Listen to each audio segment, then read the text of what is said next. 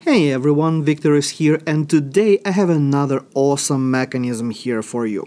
So looking at my starting material and my product, I can see that it looks like I had this benzyl group jumping around and the methyl group seems to jump around as well. But of course there are no simple rearrangements where the alkyl groups can just move around the molecule, unless it's of course some sort of a carbocation rearrangement, but we are working in the basic conditions, so we are unlikely to see any carbocations here. What I do see here though is that I have a carbonyl and another carbonyl in my starting material, and I have this position in between my carbonyls, which is a quaternary position.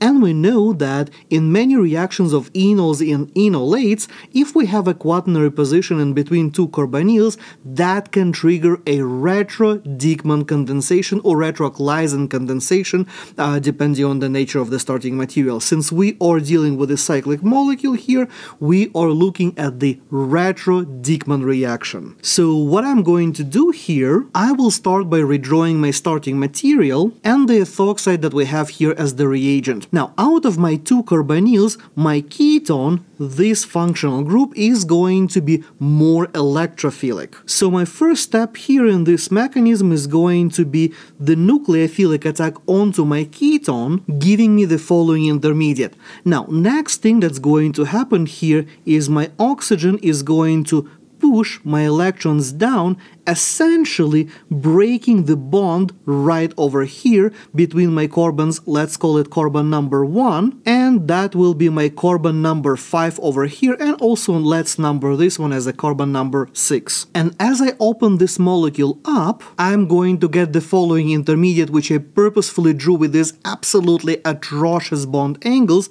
but I wanted to show that I used to have a bond between these atoms, and that bond is no longer there. So my atoms 1, 2, 3, 4, 5, and 6 are right where I indicated them. So now, if I redraw this molecule in a better way, I'm going to get the open chain version of this molecule with reasonable bond angles, and that's where numbering my atoms also comes really handy, because this way it makes my life way easier to indicate where all the groups are and not to misplace them or lose any atoms. So, for instance, I know that on carbon number 3 over here we have a methyl group, so there is this methyl on carbon number 3. Or my benzyl group right over here is sitting on carbon number 5, so here is this group in my open chain molecule. Now, this intermediate that I have here on the screen is of course an enolate, but I cannot just close it back up in the Dieckmann condensation because I'm going to just finish with the same starting material,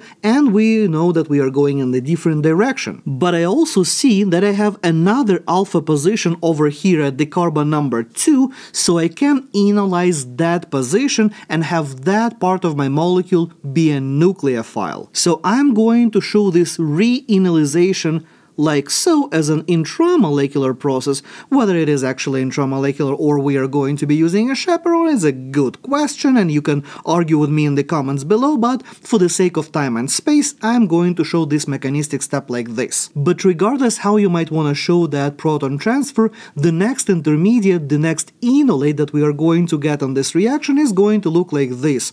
And the important thing here is that the left side of my molecule is now an enolate, so it is the left side that is going to be my nucleophile, and it is going to be reacting with my right side of the molecule, which now is going to be an electrophile. So if I wanted to show the curved arrows for that interaction, we are going to show electrons coming from our nucleophile towards our carbonyl, pushing electrons onto the oxygen like that, and in this case, I'm going to be making a new carbon-carbon bond between carbon number 2 and carbon number 6 in this molecule. Okay, let's make a little bit more space for the mechanism. Alright, so now, once I have those electrons floating the way I am showing here, and I am making this new bond between carbons number 2 and carbon number 6, and we are going to get the following 5-membered ring as our intermediate here. Now, as I've mentioned, we are making a new bond between these carbons 2 and 6, so I'm going to squeeze that new bond notation right over here, and so the next part in our mechanism is going to be the leaving group dissociation from our tetrahedral intermediate, so oxygen is going to kick our ethoxy group out, giving us our dicarbonyl and of course the ethoxide that we have just kicked out. Now at this point in the mechanism we know that we are going to immediately deprotonate the position in between our carbonyls, which is going to be essentially a driving force for our reaction here, making the following enolate intermediate. And the last thing here for us in this mechanism is to neutralize our molecule and protonate that using the acidic workup, making our final product, for which I just don't have enough space on the screen, but as you well know, the final product here is going to look just like this intermediate in the middle of our mechanism. So, what did you think about this mechanism? Did you figure it out, or were you completely lost? Let me know in the comments below. And as always, thanks for watching. If you learned something new today, boop that like button, check out this video next, and I will see you next time.